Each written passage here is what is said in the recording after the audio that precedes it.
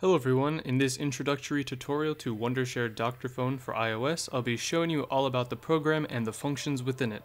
So let's go ahead and get started on the 6 main functions of the program. So firstly we have recover from an iOS device. This will basically allow us to plug in our iOS device and recover deleted or existing data from it.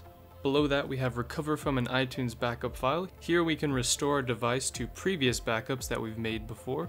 We also have a section where we can recover from an iCloud backup file. This is a relatively new feature that iCloud allows you to do, that is back up all of the files on your phone, and from here we can grab those files and put them back onto our device. And then in the More Tools section we have our 3 last functions. We have iOS System Recovery. This allows us to help fix our system and make it run faster. We have iOS Data Backup and Restore. This allows us to save old files, recover them, etc.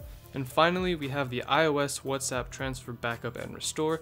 This allows us to transfer, backup, or restore any of our messages or media that we've used inside of WhatsApp. That does it for this tutorial. Those are the 6 main functions of Wondershare Dr.Fone for iOS. I hope you enjoyed, and we'll see you next time.